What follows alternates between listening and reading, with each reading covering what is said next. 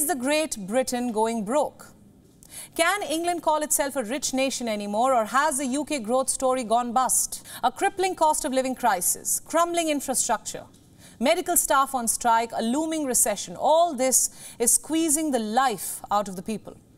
I'm not saying this. Look at this study. The findings have been published in the journal BMJ Public Health. They say the cost of living crisis will probably cause thousands of premature deaths in the United Kingdom. The Great Britain is in a great mess. It is drowning in a cocktail of crises. Millions of Britons are battling levels of inflation not seen since the 1970s. Energy costs are soaring. Britons are dipping into their savings to make ends meet. Britain's second biggest city effectively declares itself bankrupt, shutting down all essential services.